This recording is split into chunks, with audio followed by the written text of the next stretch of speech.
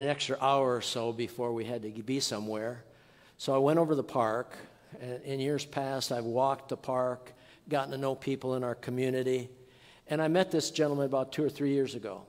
On Thursday, when I went and I was walking in the park, I prayed ahead of time. I said, Lord, please, I'd like to get in a spiritual discussion. I just don't want to waste my time here. And so I was praying about it, and at first I was just walking. I met a man with a little dog, and we struck up a conversation with him about his little dog and everything, but the dog was kind of going his own way, so we had to end that conversation. But I walked over to the garden place. Over in Madison Meadows, our park over there, there's an area where people can come and plant vegetables. They got a section each. And so the people in the garden, they're about the same ones every year, and so they get to know one another. There's quite a few garden plots there. But there was only one man in the garden, and I knew who it was right away, Bob. I've talked to him several times, and so I went and I had talked to him, and I didn't want to necessarily mention his first name. Sorry about that. I hope, because we get people who will listen and everything. But let me say in advance, in the discussion that I had with him, in times past, we've talked about many different things, but I've never gotten a spiritual discussion with him. But I want to say right in advance, I am no way making fun at all of Bob or what his beliefs are. In no way. I mean, he's an older gentleman. He's a very intelligent man. He's a hard worker, okay? So I just want to, the purpose of my relaying this is just to let you know that people decide about certain things in different ways. And so we talked about California. He came from California. And I was reminded where he lived in California. And then I said, I got a granddaughter now that's going to Westmont College. And he goes, oh, yeah. Santa Barbara area, Montecito area, a very wealthy area, Westmont College. In fact, Oprah has a place out there, and Harry and Meghan have their place out there in Montecito. So Westmont College is right there, probably neighboring on some of that property. I don't know. But at any rate, he says, when I was younger, when I was going to college, we played basketball against Westmont. So I know that place well. And then we talked about other things. I said, boy, I bet you California has changed. He said, oh, yeah, it's changed. He said, when my folks moved there, they bought a house, a 3-bedroom ranch house for $20,000. I said, how much is that house worth now? He says, probably about $500,000, a typical 3-bedroom ranch, $500,000. And so, we were talking. He asked me, how's the church doing? And I said, because he knew I was a pastor. I told him that other times. And I said, we're doing well. I said, we've got great people. I love those people over at Grace. I said, but we have the need for having more young adults with children. That's a need that we have because that's the future of the church. I just mentioned that. And he said, I have a friend that goes to the United Methodist Church downtown. Yeah, it's the same way down there, just an older congregation. And then he says, I'm getting up there in age too. He told me he was 81. He said, I got to start curtailing what I'm doing now a little bit. I'm slowing down. And so that was the signal to me. I said, Bob, let me ask you this. If something were to happen to you, that you were to die, would you have a home? Would you have a home in heaven to live with the Lord? And he said, Bob, I want to be honest with you. And I suspected this, but I never heard him say this. He said, I am an atheist. I don't believe in God. I don't believe there's a heaven. I believe that when you die, that's it.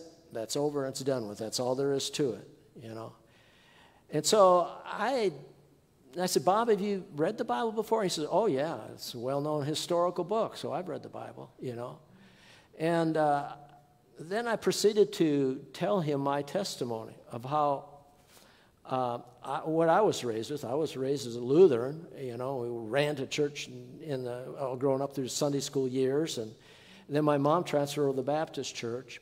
But I told him, I said I had a grandmother that preached to me all the time. She had 18 grandsons, okay, my grandmother did. And anytime the grandsons came along, she's got to preach to them. She was the preacher in our family. She's only 4'11". She only finished 4th grade. But she would tell us about how she came to Christ. And so I repeated the stories that I often repeat. I said, my grandmother used to say, it certainly is wonderful to be a Christian. And I would say, Grandma, I'm already a Christian. And I'm telling Bob this.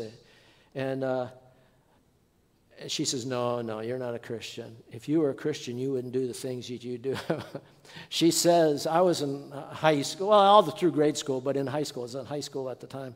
She said, when Jesus comes into a person, he changes them and he gives them new desires. And so, I'd leave the room. But one night, I slept in Duluth, Minnesota. We had one bedroom, a window in that basement bedroom where I was with my older brother. And the moon was just shining really bright there. And I don't know what it was, the contrast between the light and the darkness or what. But the words of my grandmother penetrated my heart that night. And so I was telling him the story. I said, her words were, "What does it profit a man if he gains the whole world but loses his soul?" And those words penetrated my heart, And I said, I was just a young man. I really didn't need to worry about death too much at that time. But I said, rode motorcycle and stuff like that. So I said, what happened to me? I really didn't know if I was going to heaven. I heard the story. We went over to a Baptist church, and my grandmother told that Jesus Christ was God in the flesh. He came to this earth. He lived a perfect life, and then he went to the cross to die for our sins on the cross. And then he rose again from the dead, conquering sin and death, and God was pleased with his sacrifice. And so I even quoted John 3:16 to him, the most important verse in the Bible, one that's very clear.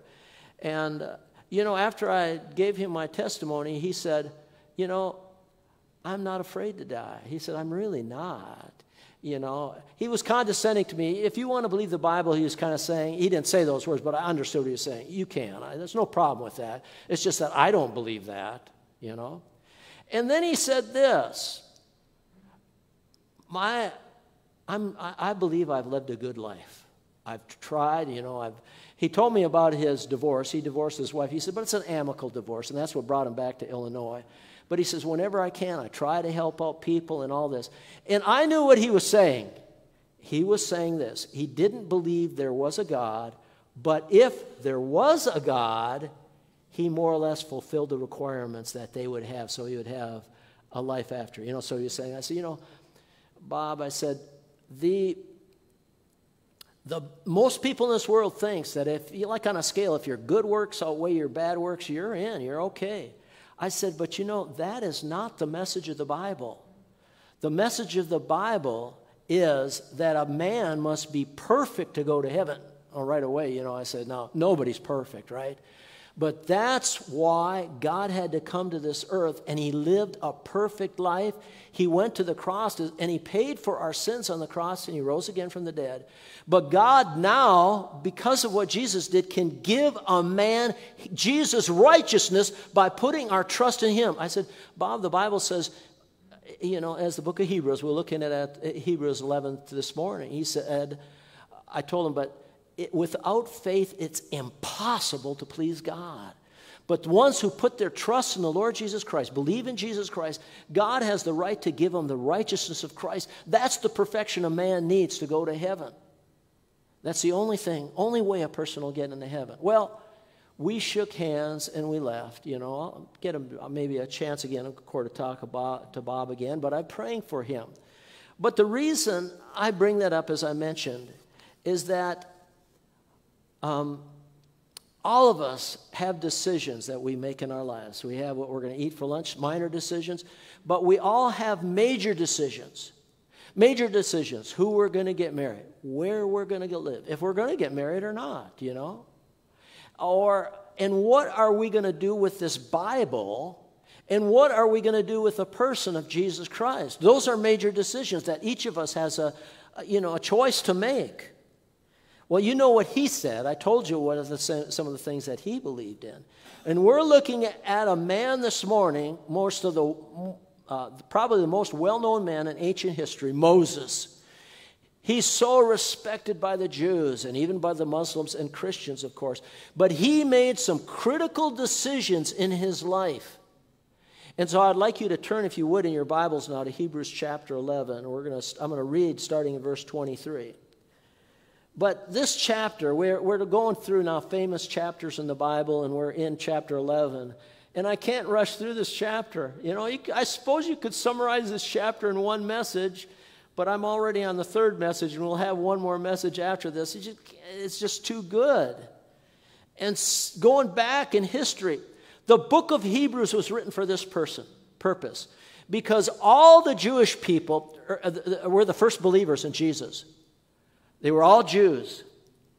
Because Jesus was a Jew, and all the 11 to 12 apostles, disciples, well, Judas, of course, was the son of perdition, and he denied Christ. He betrayed Christ.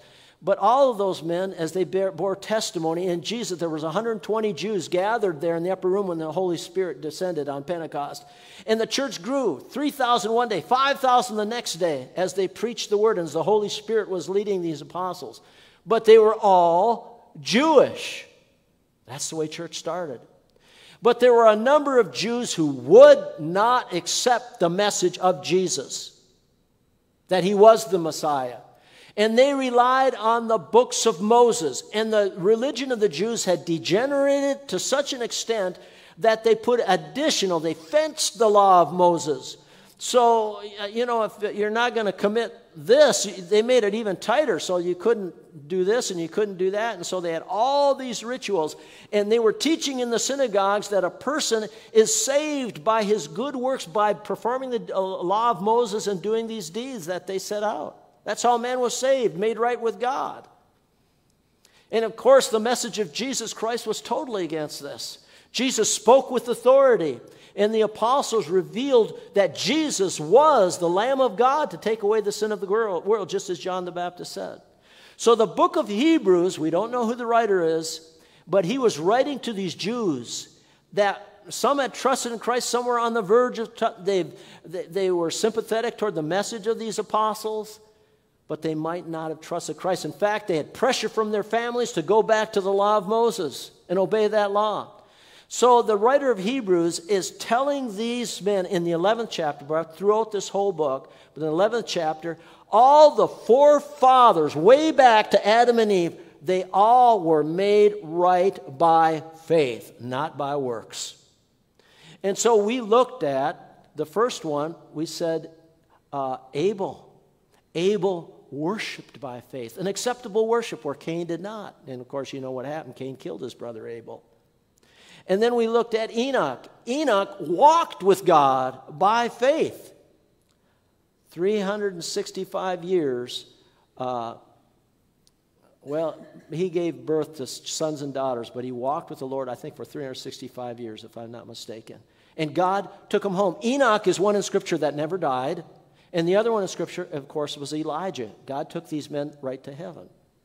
He walked by faith. And then we considered Noah, who worked by faith.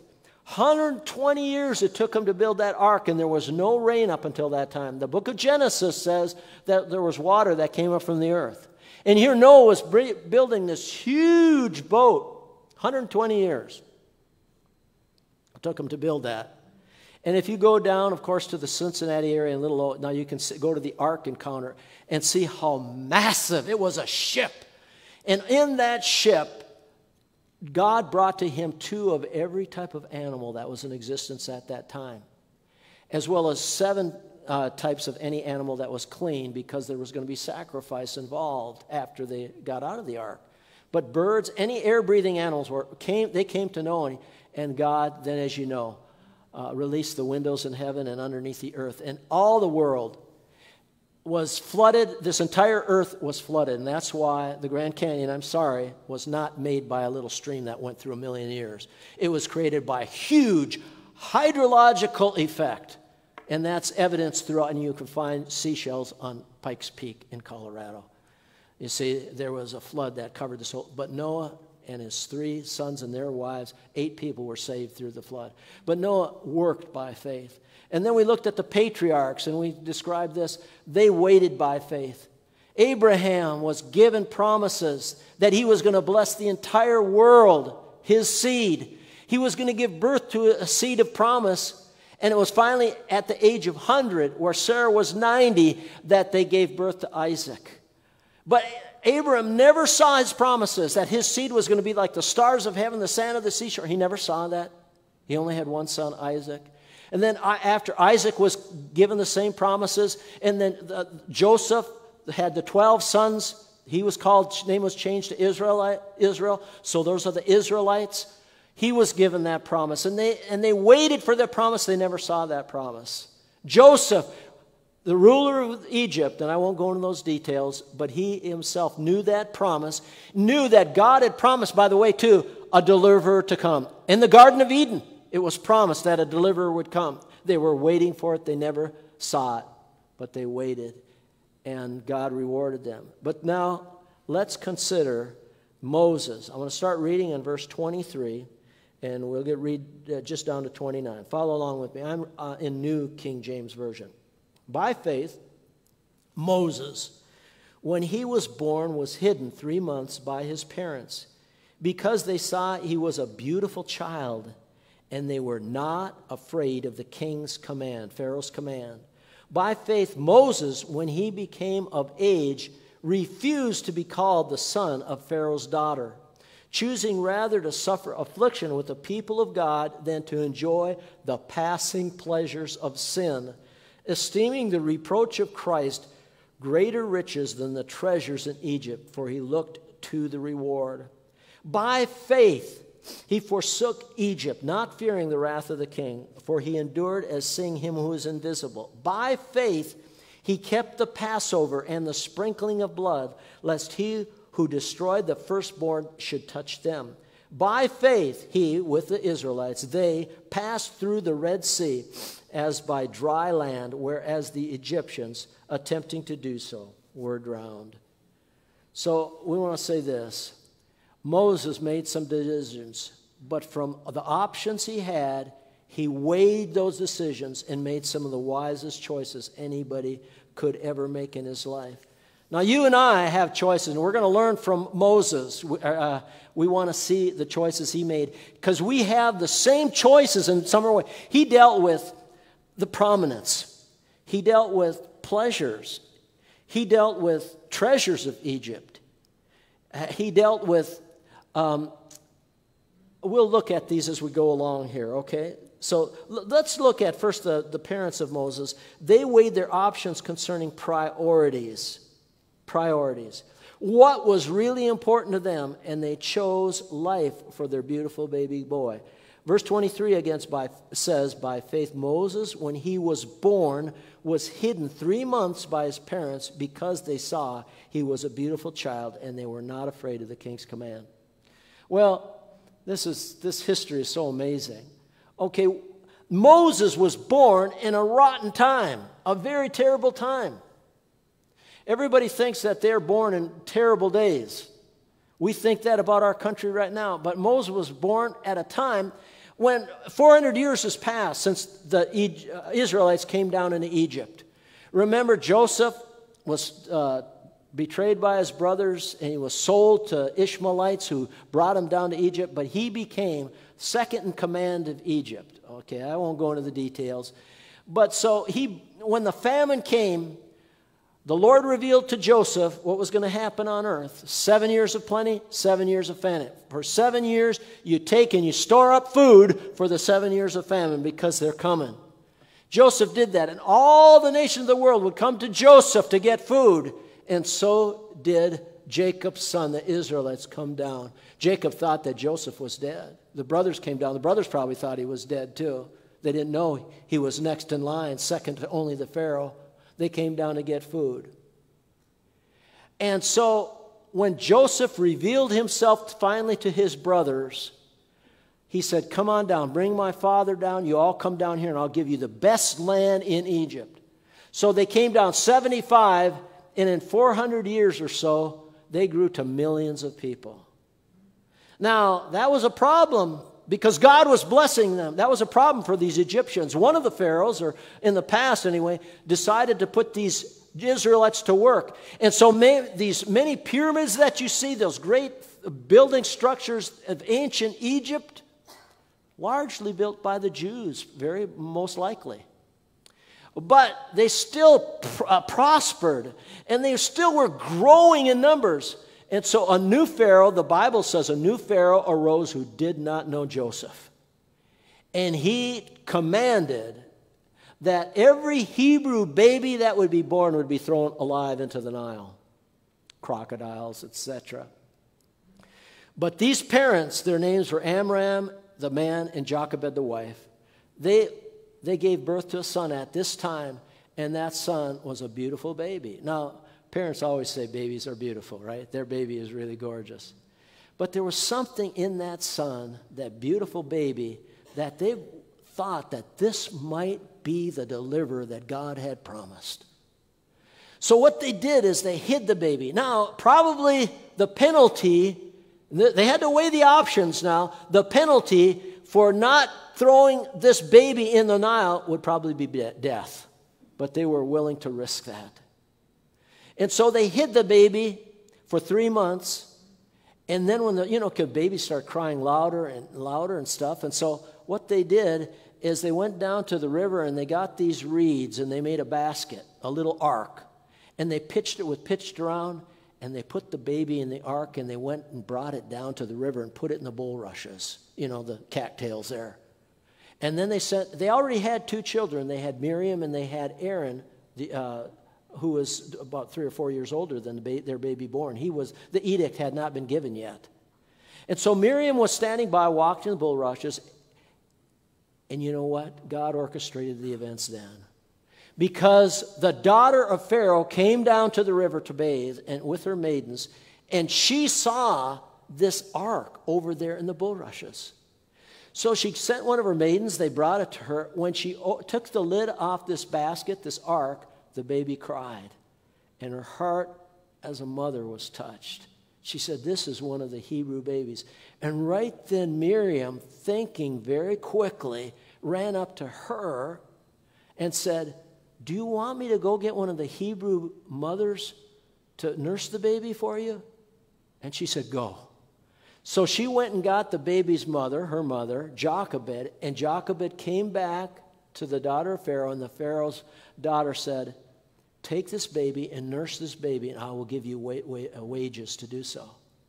And so Moses was with his mother and father. We don't know to exactly what age. She nursed him, and she was paid for it. But it was probably during this time that his parents told him who his God was, and that the Jewish people were suffering, but that the Lord had promised a deliverer to come. Maybe they even put it in his mind, said, they didn't call him Moses yet. They said, maybe you might be the deliverer. So after a time, when the boy grew, that's all we know, the boy grew, she brought him to Pharaoh's daughter, and Pharaoh's daughter named him Moses because she said, I drew him from the water.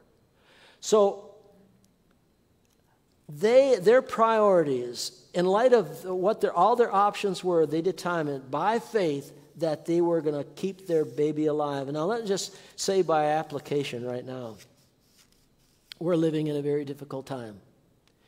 Women who are becoming pregnant in the United States are facing pressure on many fronts, including their parents and others, to abort the fetus, which is really a little person inside of a woman. Now, I don't care how they cry it and how they scream it and say a woman ought to have right to do what she wants with her own body. Problem, that which is in her body is not a part of her body. It's a person that has different blood from the mother and is nourished in the mother's womb, but it's not the mother's body. It's another person. But we're living in a day and age when, I tell you, when somebody talks about women have the right to do what they want, the crowds cheer.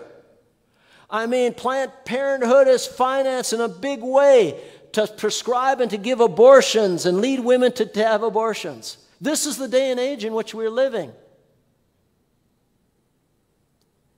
We need to pray for women and parents and such today because, listen, even as these parents, they made a wise decision in their priorities to allow the baby to live. And from that came the deliverer of Egypt, from Egypt, I should say. Well, that was the faith that these parents exercised, and no doubt they even the baby kind of understood, or the little boy kind of understood that this couple sacrificed that he might live. So now notice how Moses, let's talk about Moses, how he weighed his options by faith and made wise decisions. The first area in his life where Moses had to make a decision was in the area of prominence. Okay, prominence. What is prominence? Well, here's what the scripture says. By faith, Moses, when he became of age, refused to be called the son of Pharaoh's daughter, choosing rather to suffer affliction with the people of God. The time of his age about that, was about 40 years old. Now, every person in this world longs to be significant in some ways. Nobody wants to be just a nobody. That's not within the makeup of man. We want to feel that we're somebody, a somebody. And so you'll see even little children. What happens when you bring up little children and you're not paying attention to? They'll act up, they'll misbehave, so that they signal that you got to give me some attention, right? And you think of what adults do to get prominence and attention. You ever see what these Olympic athletes go through to excel in a sport, to gain notoriety? Amazing what they will do. How about the way that we dress and we, people wear, have hairstyles that are cool hairstyles and tattoos and rings and everything like this. Everybody's involved in it, but listen, people don't want to be obscure. Do you sometimes wonder why in the world would anybody run for a political office? Why would you do that, A lot of times, I'm sure there's love of country, but a lot of times people do it for prominence, right? And you remember, I read one time Dr. James Dobson's book. I think it's called Hide and Seek. I think that's the name of the book. But he describes how a man by the name, he didn't tell the name right away. He said this man went into the Marines. He was dishonorably discharged from the Marines. He married a woman, and the woman just treated him, bossed him around, belittled him. He grew up that way, being belittled. And he once earned some money, and he got on his knees and begged his wife, because she was separating from him, begged his wife to take this money that he earned. I mean, he was so belittled. And that man took the one skill that he learned in the Marines with a rifle and went up in a book storage and put a bullet through John Fitzgerald Kennedy's head, Lee Harvey Oswald. That's a man that was put down so much. You can't excuse him, but I'm just saying that's what drove him to. If you know anything about John F. Kennedy, this is like Camelot. He was the most handsome president they'd ever had, and his wife was beautiful, right? And they had his life was perfect, and that's the one that Lee Harvey Oswald decided to assassinate. Well, so people long for prominence, but here it says that Moses, when he refused to be called the son of Pharaoh's daughter. Do you realize this? Maybe you haven't thought about it.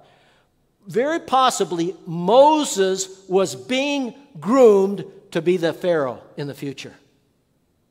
Say, why would you say that? Well, apparently this Pharaoh did not have a son. He had a daughter. And there wouldn't be a woman to take the Pharaoh's place. So she had a son, an adopted son, whom she named Moses. Now, Moses was sent through all the learning of Egypt. Stephen, in his message in the book of Acts, taking the history of Israel, said Moses was learned in all the wisdom of the Egyptians and was mighty in words and deeds. Josephus, a Jewish historian, said that Moses was a great statesman.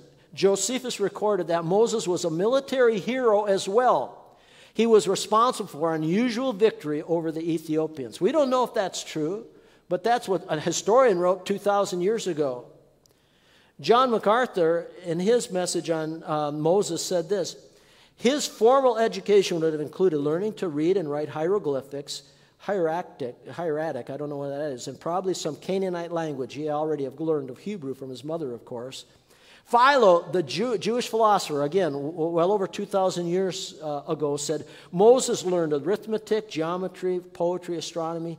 He was privileged.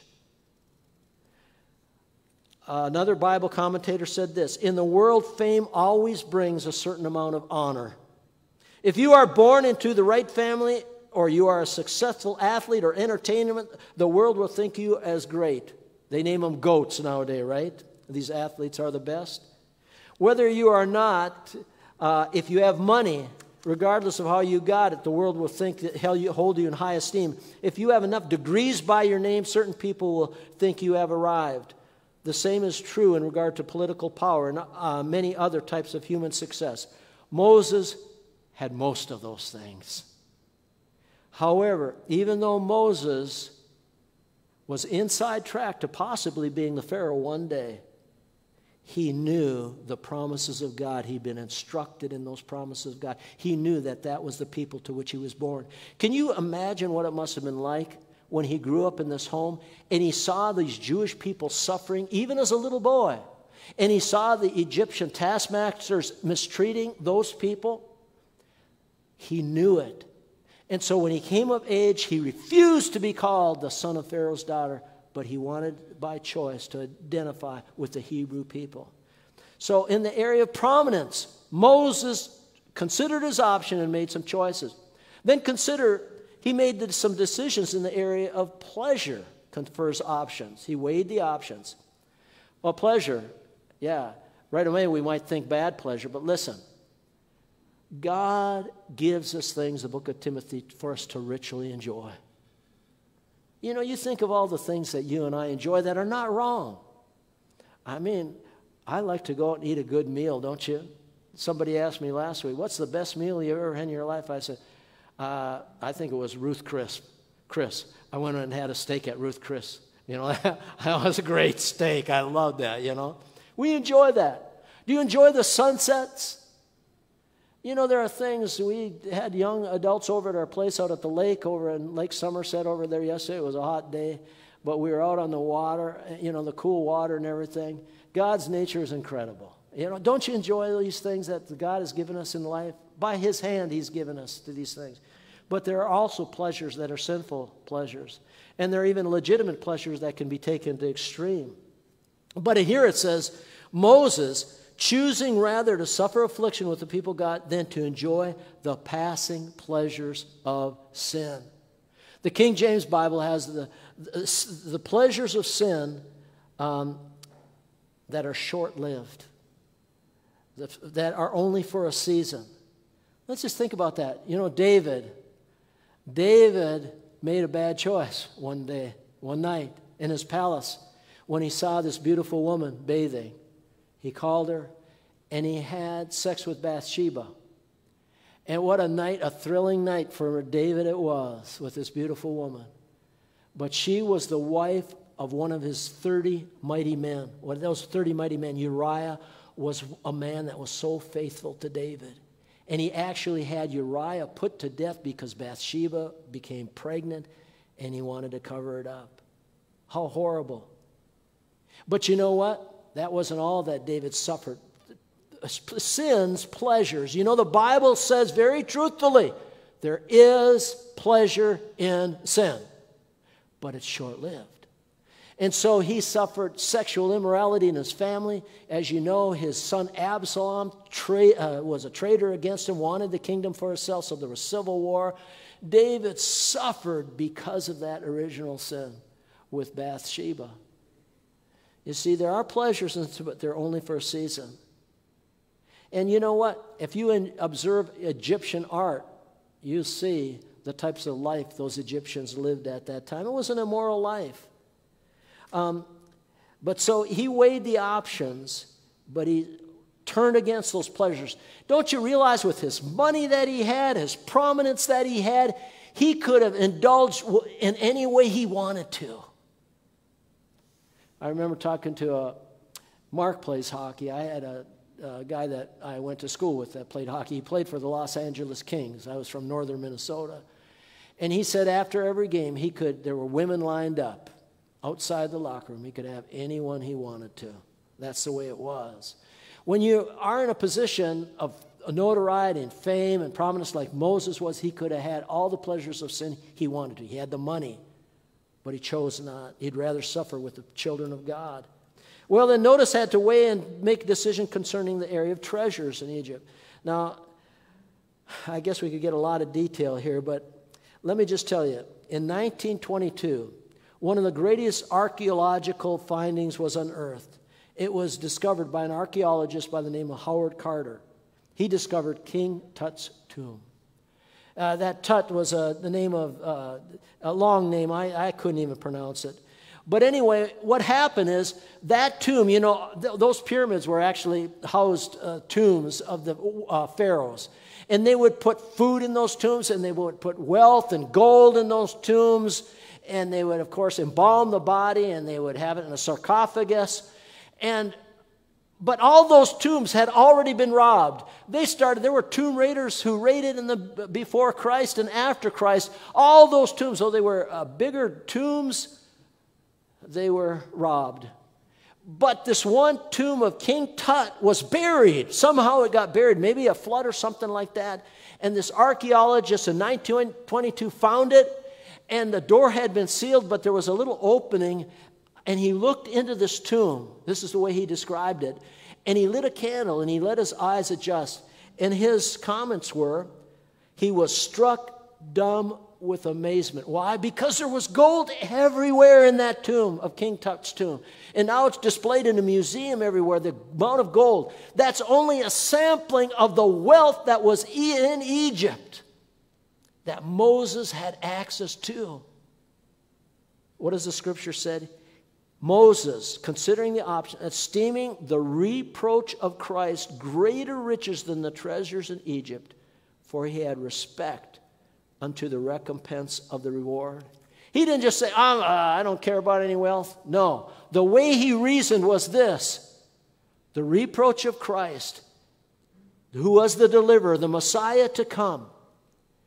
God, who created everything, has more wealth than this earth has. So he was looking forward to the wealth that God had and could reward. Remember what Hebrews says?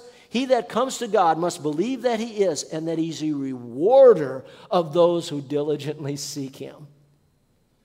Hey, stop for a minute. We've talked about prominence. We've talked about pleasures. We've talked about treasures. How is it with us? You know, there are people who violate their conscience, do whatever they can to gain the wealth right now. Then notice, let me tell you about, I had two examples of men who in our time have rejected this type of life. Jim Elliot, most of you know the name of Jim Elliot. Jim Elliot went to Wheaton College, graduated in the early 1950s, I forget what years it was.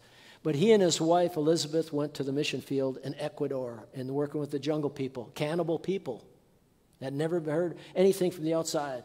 He went with 500 missionaries to contact them in the interior, and all 5 missionaries were put to death, okay?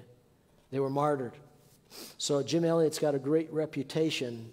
But Jim Elliot said this: he is no fool who to give up what he cannot keep to gain what he cannot lose.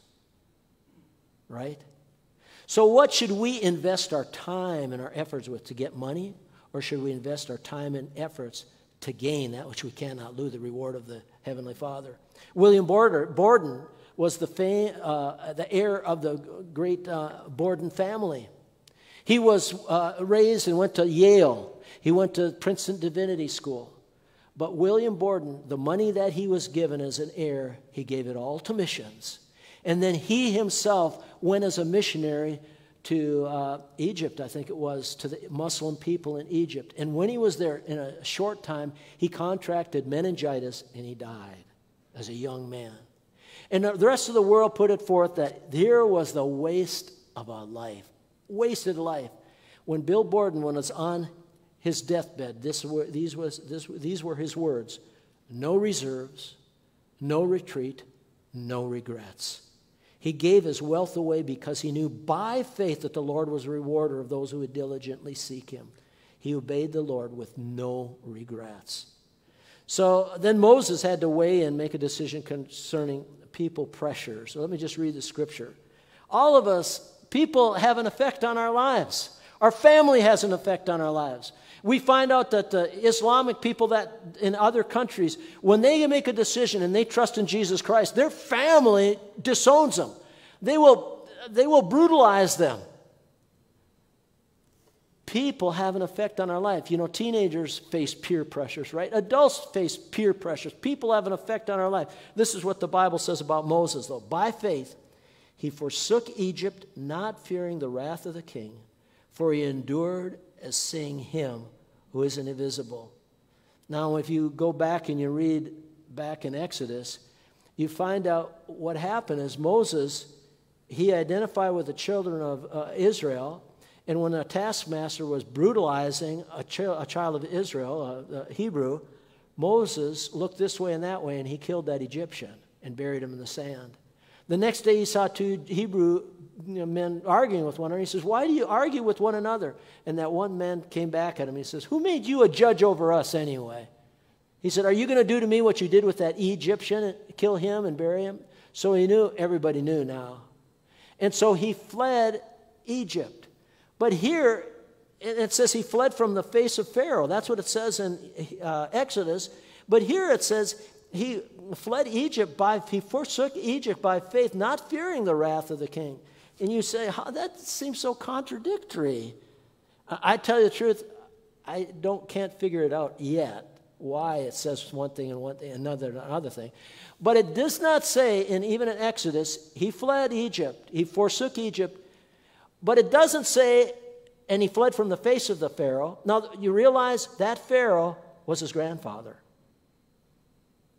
But he knew what that man was like, though. He knew he would be totally displeased. But it says that Pharaoh was going to take his life. But he knew of the ramifications. And maybe, some people might have said, well, I'm going to go for a time and I'll come back, because that's the only life he knew. He lived in luxury and all this. That's all the life he lived. But he fled to Midian and he stayed there for 40 years. He never returned. Turned his back on all that. And it said he was not afraid of the father he grew up with in that palace. So anyway, just likened unto Pharaoh, who faced the pressure of family, faced the pressure of people. George Beverly Shea used to sing at the Billy Graham crusades, I'd rather have Jesus than silver and gold. I'd rather be his than have riches untold. I'd rather have Jesus than houses or land. I'd rather be led by his nail-pierced hand than to be the king of a vast domain and be held in sin's dread sway. I'd rather have Jesus than anything this world affords today. I'd rather have Jesus than worldly applause. I'd rather be faithful to his dear cause. I'd rather have Jesus than worldwide fame. Yes, I'd rather be true to his holy name than to be the king of a vast domain and be held in sin's dread sway. I'd rather have Jesus than anything this world affords today. Well, it says that Moses fled from the face of Pharaoh. He could picture in his mind's eyes the anger that his step-grandfather would have. But consider, it said he saw him who was invisible. God, he was putting his trust in God. He wanted to do what God wanted him to do. Well, I'm just going to state this final one in closing. Moses had to weigh and make decisions in the areas of provision and protection. That's why they observed the Passover. The Hebrew people, there were 10 plagues, and those in Goshen never had one of them come to their property. Darkness, blood, lice, frogs, they were all in Egypt. Nothing came to Goshen. But now the last plague was going to be the death of the firstborn in every household. It was going to come to Goshen. And so Moses was given instruction. You kill a lamb or a goat. You take the blood, and with hyssop, you put it on here on the doorpost of your house, here on the doorpost, and here, like a cross. Put it on. Eat your meat. Get ready for your departure. You wonder sometimes that the people said, why do we have to do this? I don't understand. The Lord's not going to destroy us. They had to do it. There was not one house in Goshen where a firstborn was dead. But throughout the land of Egypt, who would not do that, every household there was a death of a firstborn. And then it says that by faith he crossed the Red Sea. Well, there they were. They came to the edge of the sea, and Pharaoh decided to go against him, brought all his chariot, and the army was coming. And the people were crying out again. They really didn't have the faith. Why did you bring us out? They're going to kill us now out here in the wilderness. Moses said this, stand still and watch the deliverance of the Lord. And the Lord told them what to do. They had the pillar of fire and the pillar of cloud that went between him and the Egypts at night.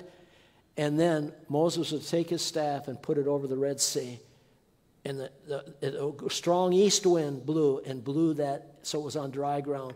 The entire nation of Israel crossed on dry ground when they got to the other side. And the Pharaoh's army presumptuously went in after them. Then the Lord told them to put the rod back. And the waters just flooded over all these soldiers with their armor on and the chariots, and they were all buried in the Red Sea. And they saw the Egyptians no more. And I just want to say this, that you and I have the choice of what we're going to do for our provision and for our protection. Oh, we go to doctors. We make sure we have health insurance. But you know what? By faith, we need to look to the Lord for the protection that we have, right? None of us knows here how much longer we have to live. But I tell you what, when we go on a trip, I don't know if you do, when we go on the trip, say, Lord, give us safety as we travel, right? When you go to a doctor and he's going to work on you and perform surgery, you say, Lord, I believe this man is an intelligent man. He's had a lot of surgeries, but I look to you for protection, right? Well, that's what the life of Moses, a life of faith. He had these options and he made his decisions. He weighed them by faith. Let me just close by saying this. We are living in difficult times in the United States and in our world today. Probably everyone thinks they are living in darkest times, like I said that.